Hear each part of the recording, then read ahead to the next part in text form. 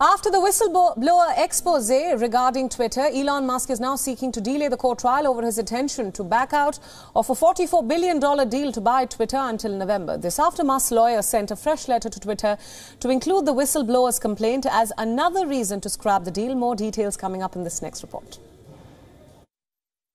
With the trial looming, Elon Musk is redoubling his efforts to end his $44 billion deal to buy Twitter, sending a new letter of deal termination to the social media firm, citing a recent whistleblower complaint from the former security head at the company.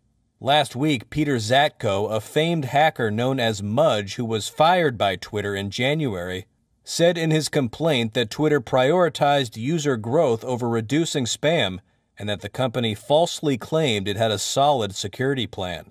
In the latest letter to Twitter, Musk and his legal team said that if the allegations are true, then Twitter has breached some of the provisions of the deal to buy the company. Musk has also subpoenaed Zatko, seeking information mostly about the way Twitter measures spam accounts. But Twitter shot back, saying in a regulatory filing that Musk's fresh termination notice was invalid and wrongful under the terms of the deal. The world's richest person decided to spike the deal to buy Twitter in July, saying the company misled him and regulators about the true number of spam or bot accounts on the website. But Twitter says Musk can't just walk away.